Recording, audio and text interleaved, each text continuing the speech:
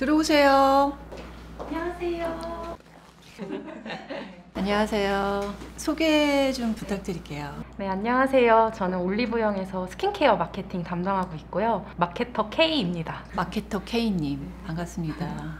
그리고 네, 안녕하세요. 저는 올리브영에서 브링그린이라는 PB브랜드를 개발하고 기획하는 강 BM이라고 합니다.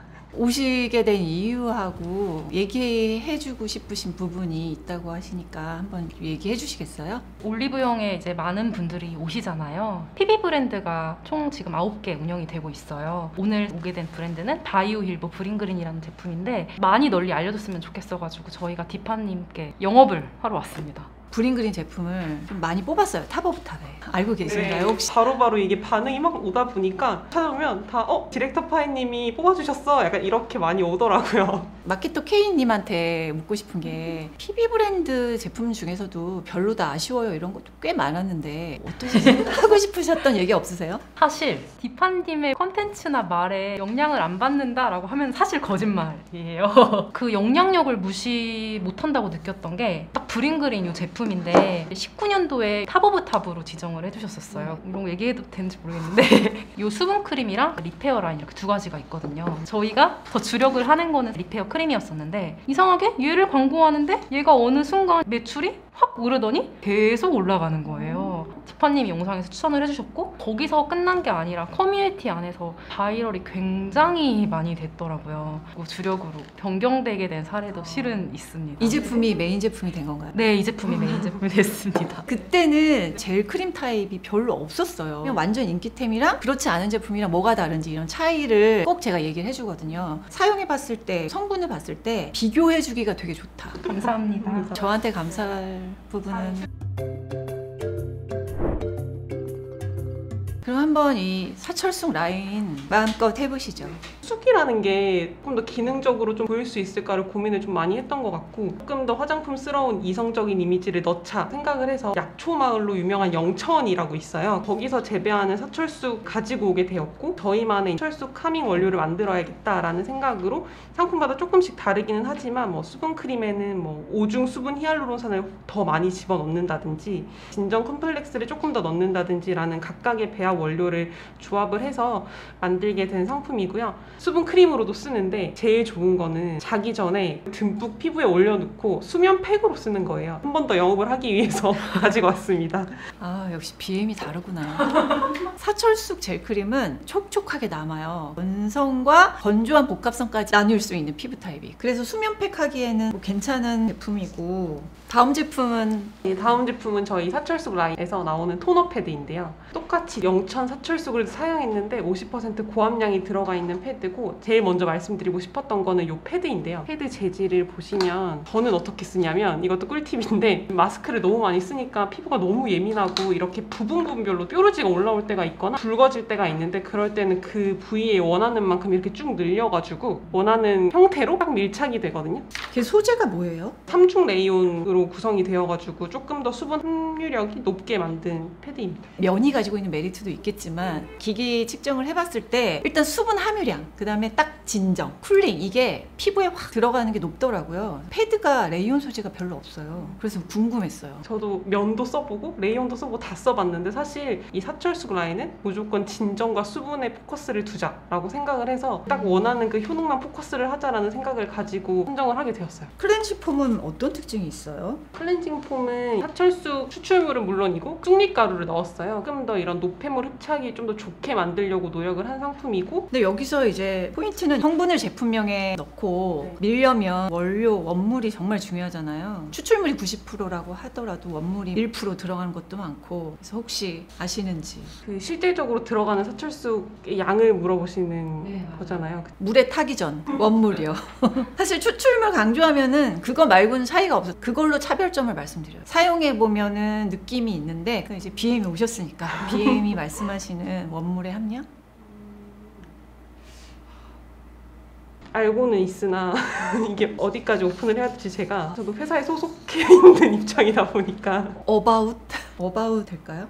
그렇게 높지가 않으면 사실 이 효능을 느끼기가 진짜 어렵고 발랐을 때 티가 날 수밖에 없거든요. 이거는 패드 같은 경우에는 원물 함량도 높은 편인 것 같아요. 사용해봤을 때 원료 자체가 느껴지거든요. 그리고 올리브영 PB가 금수저다 이렇게 생각하시는 고객님. 금수저죠. 돈 생각 안 하고 만들 수 있잖아. 그게 얼마나 큰 베네핏인데요. 올리브영 PB가 자체 브랜드잖아요. 그렇다 보니까 제품 개발을 할 때도 그렇고 마케팅을 할 때도 그렇고 올리브영 이미지에도 영향을 끼칠 수 있다는 걸 저희도 좀 조심스럽게 생각을 하고 있어요. 되게 신중하게 하는 편이거든요. 금수저라서 무게감이나 마음가짐 그런 얘기일까요? 저희도 똑같거든요. 내부에서 제품 하나 개발하면은 자리 하나 어떻게든 얻어내려고 되게 내부에서 영업도 많이 하고 매출 안 나오면 다시 내려가고. 근데 수수료는 안 내시지 않아요?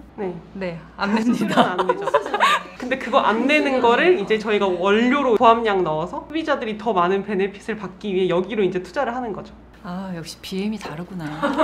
성분을 봐서는 제가 그 말에 반박을 할 수는 없겠네요. 제품에 대한 투자는 많이 한 걸로 보이고 임상까지 얘기하기는 정말 그렇지만 PB브랜드가 전체적으로 임상을 많이 보셨더라고요. 그래서 조금 더 유의미한 임상을 보셨으면 좋겠다는 생각이 좀 들었어요. 피부 온도 임상 같은 거는 다른 제품과 도포를 했을 때의 차이를 피부 온도가 더 올랐다든가 이런 게 나와야 되는데 그냥 왜 무도포분하고 비교를 해가지고 그냥 물 발라도 온도가 내려가거든요. 근데 그렇게 비교가 되어 있어서 그런 점은 약간 아쉬웠고요.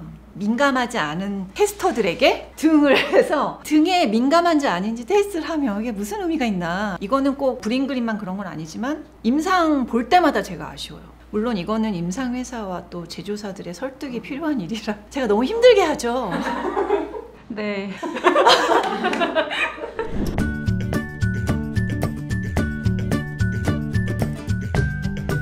다음 제품이 있을까요? 네. 분위기를 좀 바꿔서 저희가 신제품을 또 열심히 영업을 하러 왔습니다. 대나무 히알루 라인인데요. 속수분이 부족하신 분들을 타겟을 해서 이제 앰플 세럼 형태로 나왔는데 대나무 히알루 성분은 84%, 식물성 저분자인 히알루론산도 같이 첨가를 해서 미끌거리는 그런 느낌은 줄이고 산뜻하게 마무리되면서 속수분은 채워주는 그런 제형으로 개발을 하게 된 상품이고요. 열심히 찾았던 원산지 스토리를 좀 짧게 말씀드리자면 지리산에서 채취를 한 대나무인데 2년 미만의 어린 대나무에서의 수액을 뽑았고요. 비가 오면 오는 대로 하루만 해도 막 1m 이상 자란다고 하더라고요. 대나무가 수분 함유력을 많이 갖고 있는 대나무들이 많기 때문에 브링그린만의 효능 원료라고 보시면 될 것 같습니다. 임상을 또 새로운 걸 하셨더라고요. 피부 속 2.5ml 수분 임상. 2.5면은 이제 진피 쪽에 수분이 채워진다는 얘긴데 이게 어떻게 나오지? 이런 생각을 했는데 이게 나왔네요. 속수분을 얘기를 너무 하고 싶은데 화장품 법상 쓸 수 있는 단어와 마케팅 워딩이 있다 보니까 사실 저도 진피까지 될까? 저도 사실 못 믿겠거든요. 네. 이것도 약간 도전이었어요. 담당했던 업체에서도 이건 안 될 수도 있다는 얘기를 되게 많이 해주셨고 생각보다는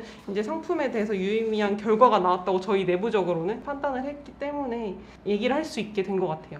그 다음에 제가 좋았던 거는 사용 직후와 후 2주 같이 체크를 하셔서 받기 힘든 건데 여기 BM은 좀 만나고 싶다 이런 생각을 했었던 게 이런 디테일한 되게 섬세하다. 혹시 ISFP? 맞아요? 네. 한 줄 평 하실 기회를 드리겠습니다. 각각. 브링그린 대나무 히알루 앰플 세럼은 당신의 인생 첫 세럼입니다. 오, BM. 마케터 K님. 노마드들한테 진짜 정착템이라고 제가 자신 있게 말씀드리고 싶어요. 자, 다음 제품. 티트리 시카. 저희의 대작입니다.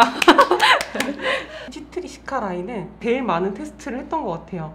막 20차가 넘는 테스트를 거치면서 제가 원했던 방향으로 소비자분들이 생각을 해주시더라고요. 티트리 성분을, 유효 성분을 잘 썼다는 거랑 가성비가 너무 좋아서 꼭 있어, 얘는. 티트리를 하나부터 열까지 모두 써보자 생각으로 성분을 찾았는데 3중 티트리 콤플렉스가 완성이 됐어요. 아하 성분이 들어가 있어가지고 각질 케어에 초점을 맞춘 상품이라고 보시면 될 것 같고 닥터로 썼을 때 그 효과가 굉장히 빛을 발하는 상품이라고 할 수 있고요.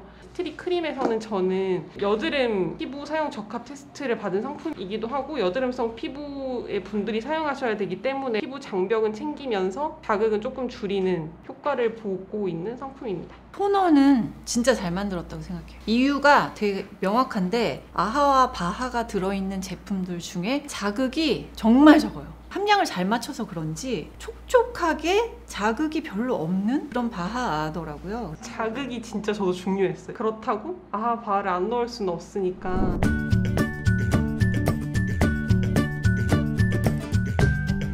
가성비가 정말 좋거든요. 원료를 저가를 쓰는 건 아닌지. 예리야, 되게 날카로운 질문이긴 한데 기본적으로 막 50%, 80% 많이 들어가잖아요. 소비자분들이 굉장히 똑똑한 소비를 하시기 때문에 조금 질이 안 좋은 원료를 쓰면 바로 상품에서 티가 나게 되어 있다고 저는 생각을 해요. 내부적으로 너무 싼 거 아니냐, 그냥 이 정도 잘 됐으면 조금 더 올려도 되지 않냐, 막 이런 얘기를 굉장히 많이 듣는데 저는 아직까지 브링그린이 해야 될 역할은 좋은 원료를 좋은 가격에 써봤으면 좋겠다라고 생각을 하거든요. 그래서 더 많은 분들이 써봤으면 좋겠습니다. 진짜 그건 정말 필요할 것 같아요. PB브랜드 강점이 돈 생각 안 하고 제품력을 쏟을 수 있다는 게 강점이잖아요. 브링그린만큼은 여드름 기능성 제품을 좀 더 이렇게 다양하게 계속 유지를 하는 게 정말 중요하지 않을까. 브랜드 아이덴티티를 유지를 그렇게 해주셨으면 좋겠어요. 저는. 수고하셨습니다. 네, 감사합니다.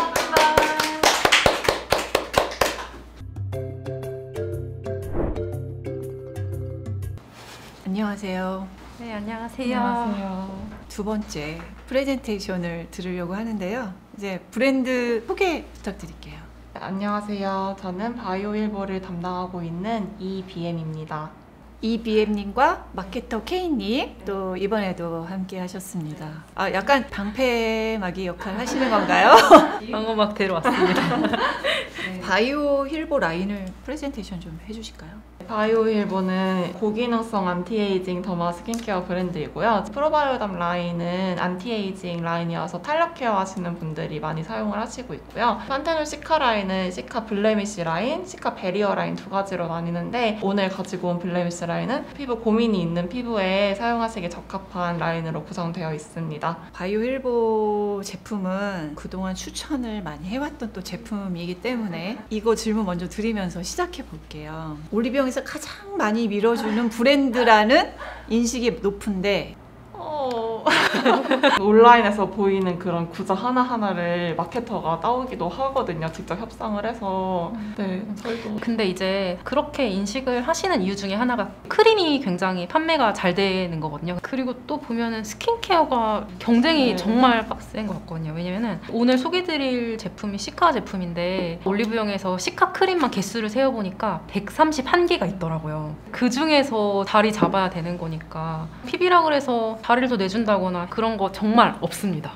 제품 중에 바이오힐보가 가장 매출 높고 인기가 제일 높은가요? 스킨케어에서는 제일 높습니다. 인기 요인이 뭐라고 생각하세요? 저희가 바이오힐보 리뉴얼 되고 또 이제 만들 때 고기능성 안티에이징을 하고 싶은데 백화점 가기는 좀 부담스럽고 올리브영에서 다 충족하고 싶고 그런 고객님들을 조금 만족시키고자 브랜드 제품이 나오고 있거든요. 그걸 또 지향하고 있고요. 보타니일보에서 이름을 이제 바꾸셨잖아요. 그 이유가 있으실까요? 판테놀이나 프로바이오틱스 발효물 같이 좀 기능적인 그런 원료를 처방하고 끝 이게 아니라 피부에 잘 흡수되게끔 가공을 한다던가 또 추가 성분을 배합한다던가 하는 방식으로 효능을 최대치로 올릴 수 있도록 하려고 개발할 때 항상 중점을 두고 진행하고 있습니다. 더마 브랜드를 강조하고 계신 건데 네. 타 브랜드에 비해서 전문성을 강조할 수 있는 포인트? 근거가 무엇일까요? 활용하기가 어려운 제형적 특성이 있다 보니까 고함량을 처방하는 데가 많지 않은데 판테놀을 크림엔 5%, 앰플엔 10%까지 적용을 할 정도로 한 끗의 차이를 잘 만들어내고 있는 게 저희의 전문성이라고 생각하고 연구소와 소통을 하면서 그 효과가 극대화될 수 있도록 하는 기술들이 저희의 전문성이라고 생각합니다.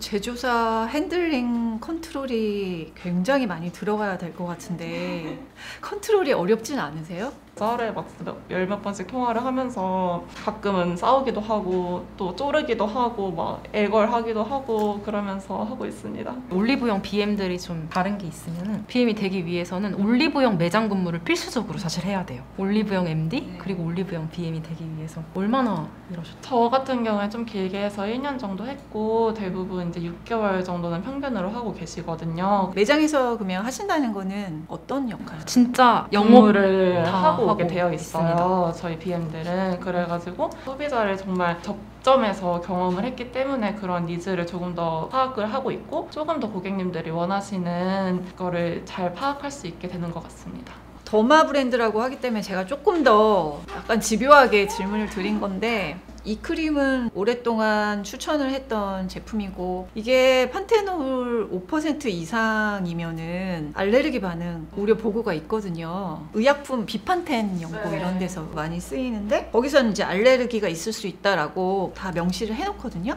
5% 쓴다는 건 자신감이 있어야 되거든. 아시고 만드신 걸까요? 근데 저희가 개발할 때는 10%까지 효력이 가장 좋고 안정성에 그래도 이상이 없다라는 그런 논문들을 좀 확인을 해가면서 개발을 한 부분은 있습니다. 그래서 더 까다로운 것 같고 뒷받침해주는 성분들이 더 중요한 것 같아서 면밀하게 짜야겠다는 생각을 항상 하면서 하고 있습니다. 사용 후기에는 그런 건 없으세요?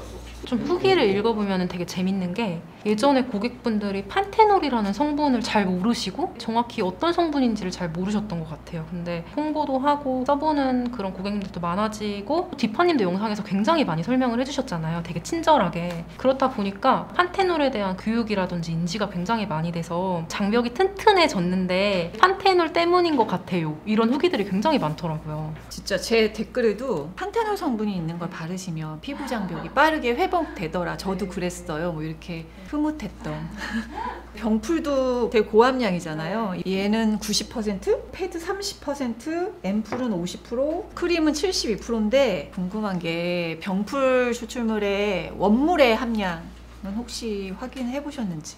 실제 공개하기는 조금 너무 어려운 상황인데 좀 괜찮은 원료로 컨택해달라고 항상 같이 얘기를 하는 편이고, 병풀 추출물을 좀 뒷받침하려고 다른 시카 성분들도 같이 배합을 하고 있거든요. 얘는 제가 별로 추천을 그다지 안 했었는데 확 변신을 해서 나왔더라고요. 얘는 10%를 또, 저는 개인적으로는 크림이 더 좋아요. 둘 다 고함량이라 두 가지를 쓰지 마시고 둘 중에 하나를 쓰시라고 한 거죠. 지성이 아니니까. 수분크림 같은 사용감인데 하나만 쓰기엔 얘가 좋았어요. 약간 좀 더 건조해서 그런가 봐요. 제가 양을 좀 많이 만들어 주셨으면 좋겠는데, 이유가 왜 그러냐면 되게 해퍼요. 그래서 더블 기획을 운영하고 있습니다. 10% 할인된 금액으로. 빈틈이 없네? 얘네들도 강조해 주실 게 있을까요? 이 제품 이건 뭐예요? 이 패드 같은 경우에는 시중에 패드들 보다 보면은 점도도 있고 팩을 한 듯이 수분감을 좀 쫀득쫀득하게 입혀주는 제품들이 있는데, 얘는 빠르게 진정, 이거에 포커스를 맞춘 제품이라서 어떤 분들은 팩한 기분이 안 드네 라고 생각을 하실 수도 있는데, 안에 원단이 100% 셀룰로스 패드인데요. 의료용 거즈에도 사용되는 그런 부드러운 원단이라서 자극감이 심한 피부에는 사용하시기 너무 좋은 패드입니다. 되게 좋았던 게 또 여드름성 피부 사용 적합성 평가 시험도, 이거는 여드름 피부가 사용해서 임상을 잘 받으셨더라고요. 얘는 뭐예요? 얘는 처음 본 것 같은데. 이 영상이 올라갈 때쯤에는 판매가 되고 있을 것 같은데, 미스트를 좀 보면은 흔히 약간 온천수 기반 미스트랑 세럼이나 오일이 들어간 미스트랑 이렇게 나눠지고 있는데 각각의 장단점이 있어요. 그냥 온천수 미스트는 오히려 수분을 빼앗기는 느낌이기도 하다라는 분들도 있고, 좀 입자가 커서 두드려야지만 흡수가 된다 뭐 이런 단점도 있고, 세럼 미스트 같은 경우에는 좀 오일리하다 이런 부분들도 있는데, 저희가 마스크 쓰면서 피부에 진짜 자극이 많아졌잖아요. 수시로 그냥 사무실에서 아니면 그냥 가지고 다니면서 자극감을 좀 개선할 수 없을까? 진정 성분을 담아야겠다라는 컨셉으로 개발을 하게 된 제품입니다. 오일 들어간 미스트는 이게 바로 약간 반짝반짝한, 오일은 이런 장점이 있는데 온천수로만 된 애는 진정 효과는 좋은데 보습은 1도 없는 거야. 중간에 있는 뭐가 되게 괜찮은 애가 나왔으면 되게 좋겠다라고 생각했는데, 딱 진정하고 수분만 필요한 사람들도 되게 많이 있잖아요. 그래서 그런 사람들한테는 완전 딱 맞는 제형이에요. 여드름하고 지성, 수부지, 지복합성 피부, 이런 분들이 환절기, 여름철에도 뿌릴 수 있는 메이크업이나 선크림 사용하고 나서 픽서처럼 사용해도 될 수 있는 피부 진정 겸. 너무 정확하게 알아봐 주시니까 진짜 감동적이에요 지금. 사용법? 이런 거는 없으실까요? 저는 영상에서도 말했는데 얘는 화장솜에 팩처럼 쓰는 게 너무 좋아요. 딱 발라서 팩을 해주면 되게 빠르게 회복돼서 좋더라고요.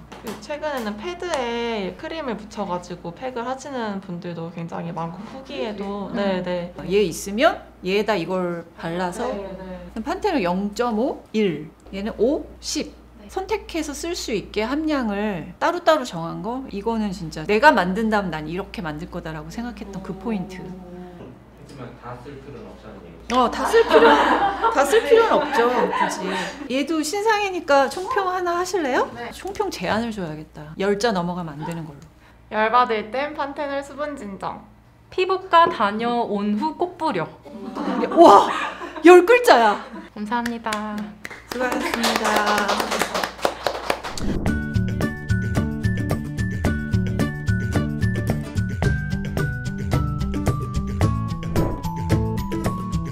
오늘은 올리브영 PB브랜드 광고 영상이었습니다. 바이오힐보와 브링그린 추천을 많이 했던 그 브랜드라 제가 평소에 진짜 궁금했던 내용들 하나하나 집요하게 질문을 하려고 노력했는데 궁금증이 풀리셨을지, 혹시 그래도 궁금한 게 더 있으시다면 댓글에 적어주시면 제가 개인적으로 또 메일을 보내서 답변 받아서 또 댓글에 답변 드리도록 하겠습니다.